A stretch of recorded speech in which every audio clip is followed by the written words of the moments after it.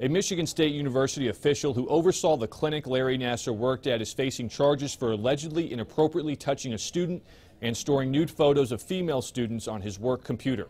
Nassar was convicted of sexually abusing young athletes under the guise of treatment and effectively sentenced to life in prison. 70-year-old William Strample, who is the former dean of the College of Osteopathic Medicine, was in jail this morning, according to Ingham County Sheriff Scott Rigglesworth.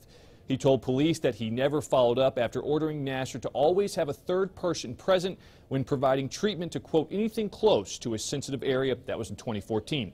John Manley, a lawyer for many of the victims, said his clients were encouraged by Monday's development, telling the AP, quote, it demonstrates that Michigan AG Bill Schuette is serious about investigating the systemic misconduct at MSU that led to the largest child sex abuse scandal in history and holding the responsible parties accountable.